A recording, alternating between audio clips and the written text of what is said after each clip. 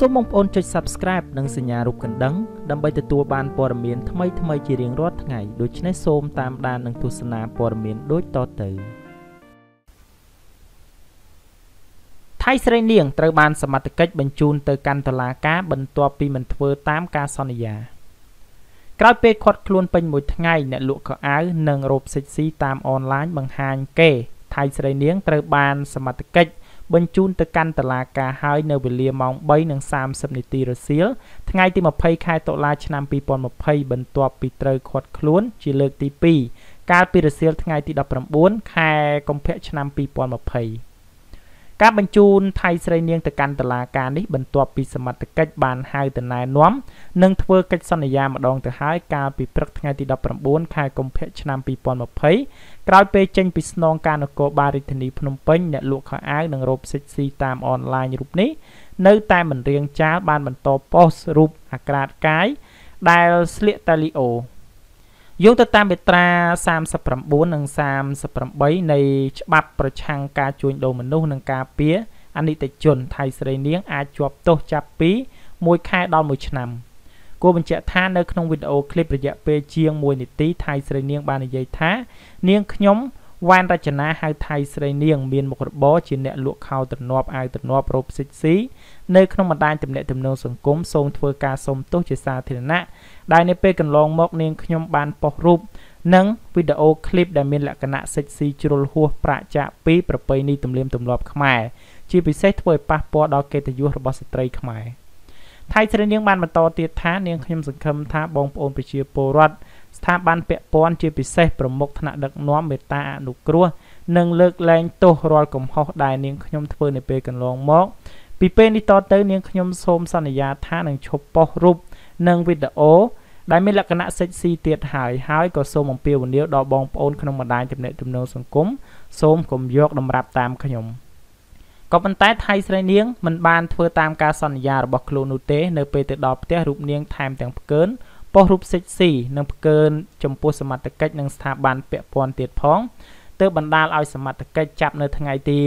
20 ខែកុម្ភៈឆ្នាំ 2020 ម្ដងទៀត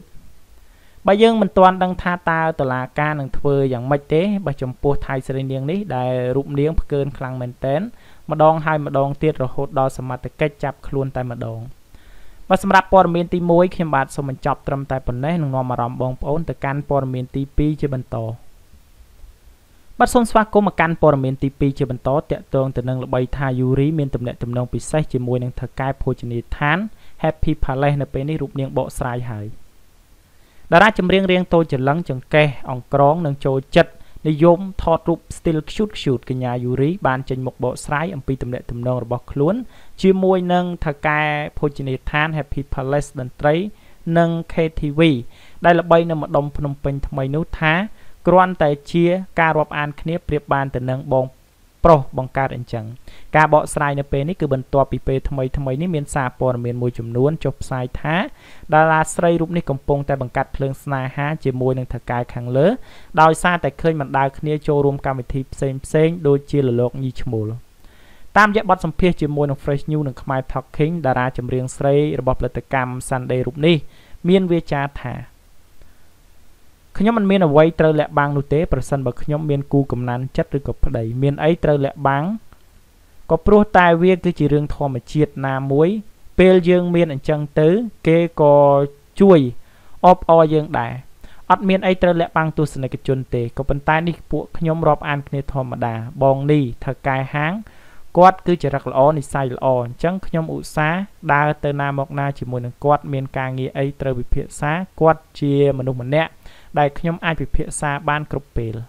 កញ្ញាយូរីបានសំណូមពរទៅកាន់សារព័ត៌មានដែលបានចុះផ្សាយទាំងមិនទាន់បានសុំសម្ភាសពីរូបនាងយ៉ាងដូចនេះថាសូមបងសារព័ត៌មានទាំងអស់ឈប់យល់ច្រឡំទៅ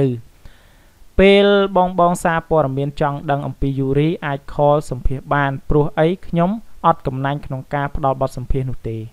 ដោយឡែកងាកមកម្ចាស់ភោជនីយដ្ឋាន Happy Palace វិញក៏បានប្រាប់សារព័ត៌មាន Fresh News ផងដែរថារូបលោកមិនមានទំនាក់ទំនងអ្វីជាមួយនឹងយូរីទេព្រោះតែនៅពេលកន្លងមកយូរីធ្លាប់មកធ្វើកម្មវិធីខួបកំណើតនៅហាងរបស់លោកដែលមានមហាជនស្គាល់ច្រើនដូច្នេះខាងសារព័ត៌មានក៏ចេះតែយកទៅផ្សាយ ដោយភ្ជាប់ជាមួយនឹងរូបលោកនិងយូរីនៅហាងកាហ្វេ2នាក់ជាដើមតាមពិតទៅជួបគ្នានោះគឺដើម្បីពិភាក្សារឿងជំនួញរៀងៗខ្លួនព្រោះថាកញ្ញាយូរីបង្កើតសាលាជំនាញកែសម្ផស្សដែលមានគ្រូមកពីកូរ៉េនិងមានការនាំចូលផលិតផលថែរក្សាសម្រស់ពីកូរ៉េដូច្នេះត្រូវពិភាក្សាជាមួយគ្នាដើម្បីរកទីផ្សារ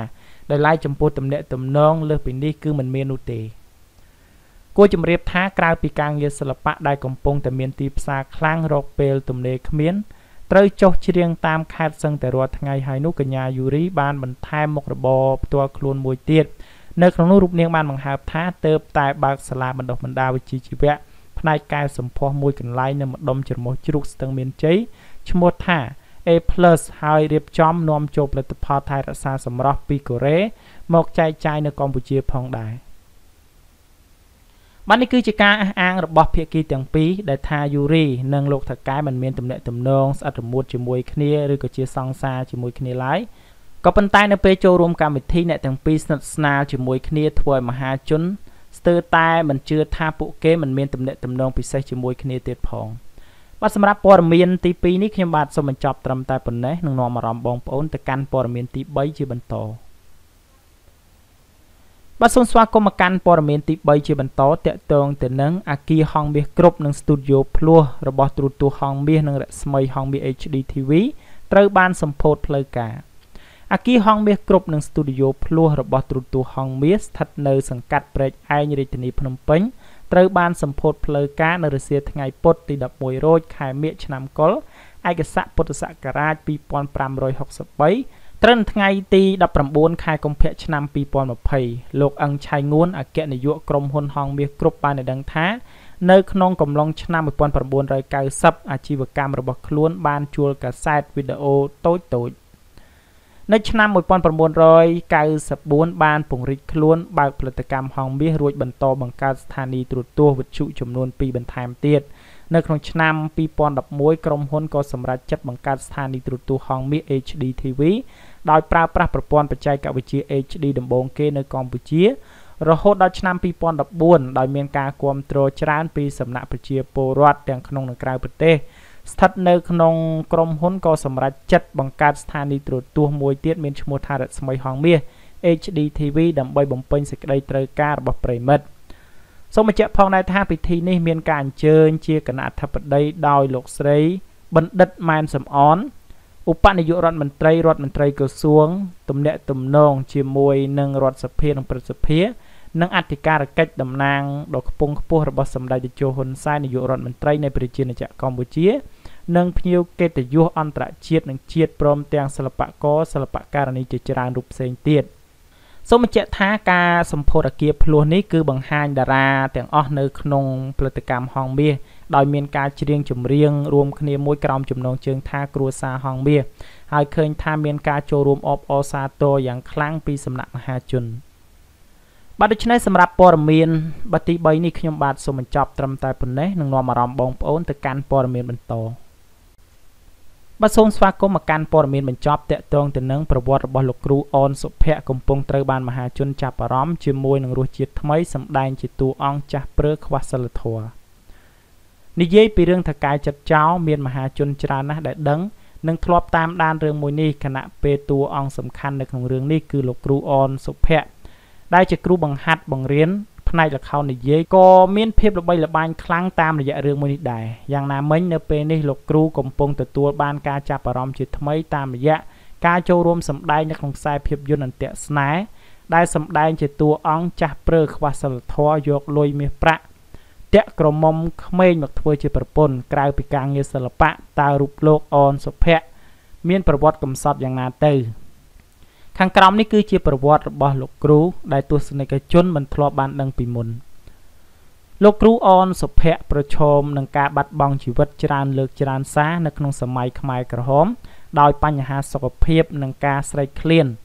គ្មានអ្នកថែរក្សាក្រោយមករូបលោកបានបាត់បង់សមាជិកគ្រួសារគ្មានទីពឹងតែដោយលោកមានប្រវត្តិរៀនសូត្រផ្នែកសិល្បៈល្ខោននិយាយនិងមានទេពកោសល្យរូបលោកត្រូវបានព្រឹទ្ធាចារ្យឆេងថុនដែលធ្លាប់ជារដ្ឋមន្ត្រីក្រសួងវប្បធម៌និងវិចិត្រសិល្បៈទទួលចិញ្ចឹមទុកដូចជាកូនបង្កើត ទី2លោកគ្រូបានបន្តស្នាដៃសម្ដែងសិល្បៈនិងរៀនសូត្រ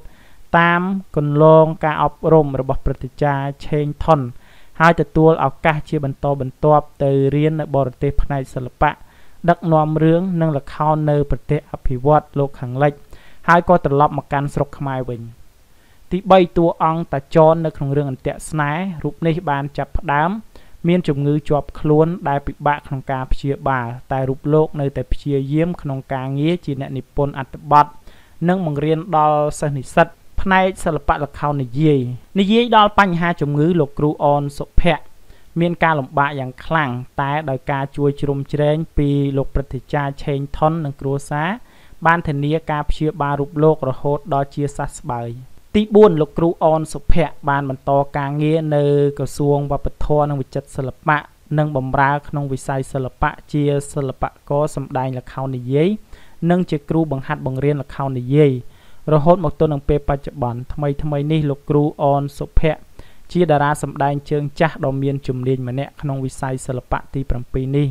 លោកគ្រូមានកិត្តិនាមយ៉ាងល្បីសម្ដែងជាតួថកែចិត្តចោលក្នុងរឿងល្ខោននិយាយថកែចិត្តចោលហើយថ្មីនេះ